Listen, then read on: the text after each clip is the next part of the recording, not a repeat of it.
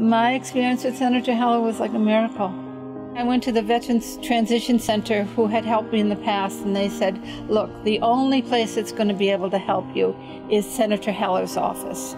He did what government is supposed to do for the citizens of a country in a republic. He helped me. I think he's an honest man. I think he speaks the truth. I put all my faith in him, and I think a good number of the veterans do too, because he's done so much for us. I'm a veteran, a wartime veteran who served this country. I am a registered Democrat, but I voted for Dean Heller because of the way he champions for veterans. He's great for veterans, and he's great for Nevada. I've had 7 knee surgeries, 2 leg surgeries, broken back, 2 hip surgeries.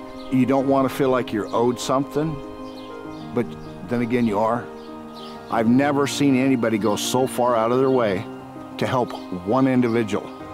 When he can make this kind of change with me and my health and my children, I'll vote for him until the day I die.